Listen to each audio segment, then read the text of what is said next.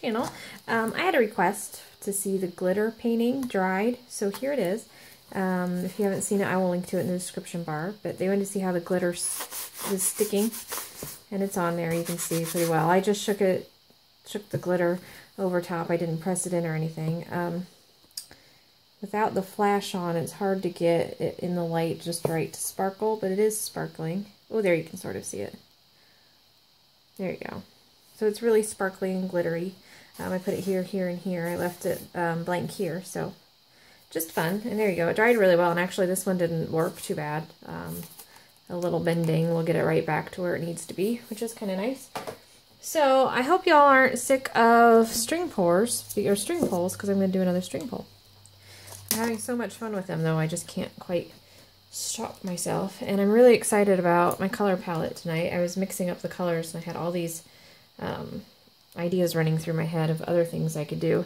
So I'm going to be using Paynes Gray. If you haven't used Paynes Gray before, it is beautiful. It's also beautiful mixed with some white. It's almost black. In fact, it's probably going to look black on camera. It's almost black, but like, see if I can put it, you know, but if you add some white to it, it's actually like a teal color. I don't know if you can see that. Anyway, when you put a little water in it, you can see how, like, it's just a really, really deep teal color. It's beautiful. Also using, make the announcements exciting, Arteza Gold. This is from their Outdoor Acrylic colors. And you guys know I like sound effects. Basics Quinacridone Magenta, which I also love this color. My favorite pink.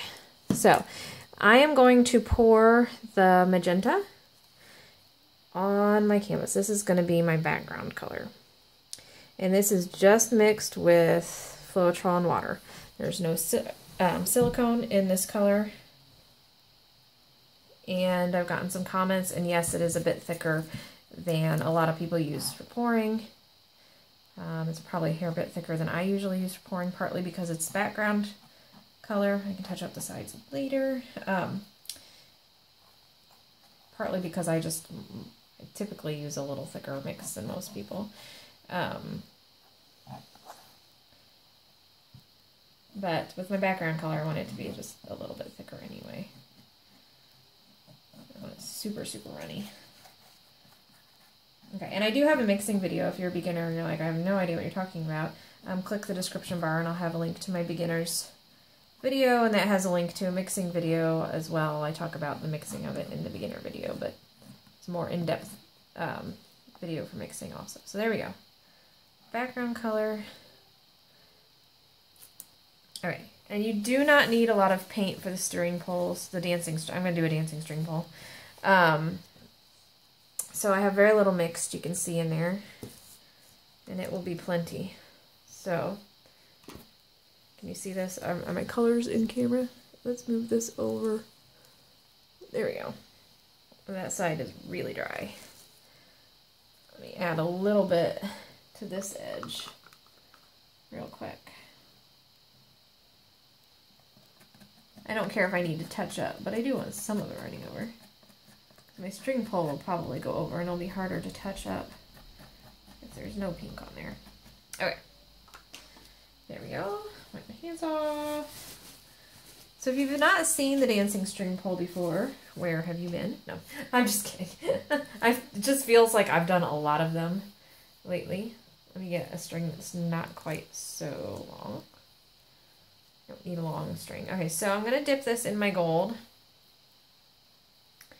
And then I'm going to use a stick to kind of push it down in there. I wonder if I should do it on the black first. I'm going to push it down in there.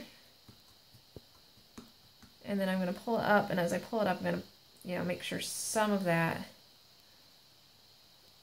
comes off. So I want it nice and coated, but I don't want it like dripping with paint. Alright.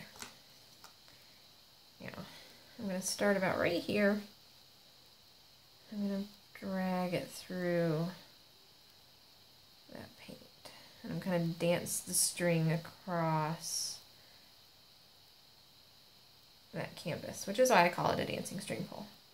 And I'm going to not use another string because I don't want any pink in my gold. So hopefully I have enough string here cut. I'm going to do the black next and see how the black does with that gold. I will probably go into the gold after that again.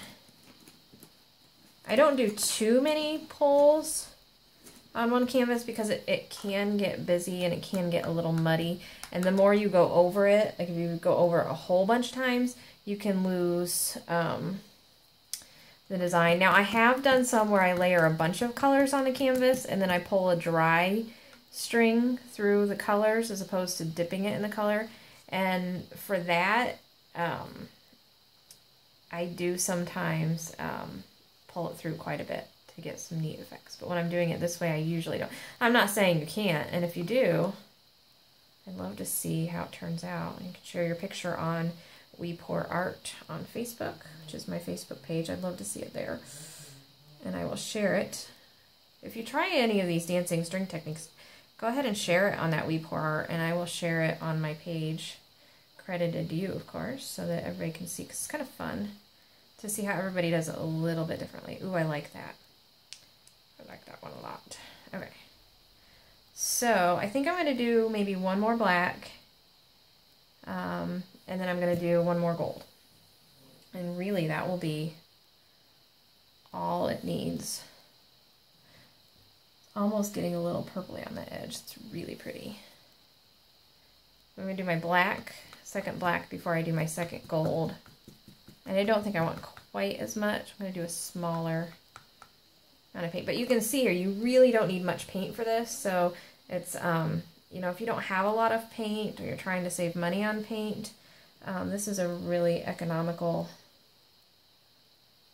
kind of way to do it because I'm just going to go into that one. You don't go through the paint like you do with traditional pouring. You just need your background color and a teeny tiny bit of paint for your string poles, and that's it.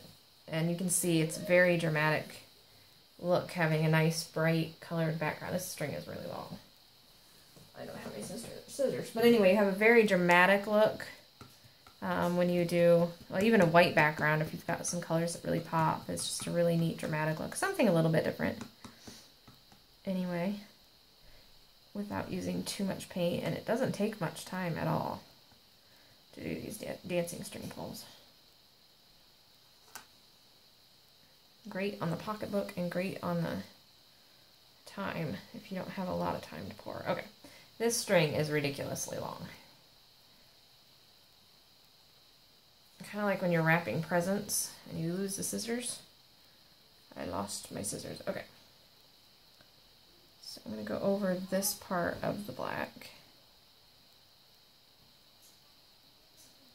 That's really pretty. I don't want to drag this string. There you go. Get some of that in that part right there. Okay. And let me look at it from above. Get an eagle eye. Oh, look, there's some sunlight coming in. You've got like this big bright spot. Sorry about that. I had tunnel vision from pouring. Let me close that. Alright. So, think I'm going to do one more little bit with some of this Payne's Gray, and then I'm going to be done. I really like that, but I liked having a little bit of black right in here.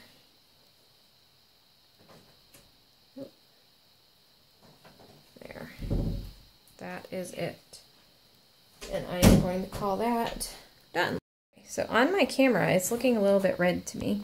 So I'll try and fix that in editing, but if it looks a little red to you, it really is, oh, there we go. It's a beautiful pink color. I need to put a little bit more paint right there, but that's okay. Focus.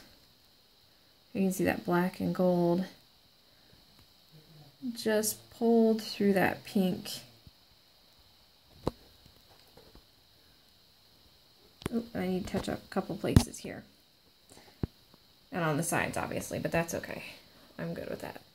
But you can see how dramatic, but yet subtle it is. So try the dancing string pull if you haven't, and if you have, share them, and I'd love to see them. Or if you have questions, let me know in the comment section.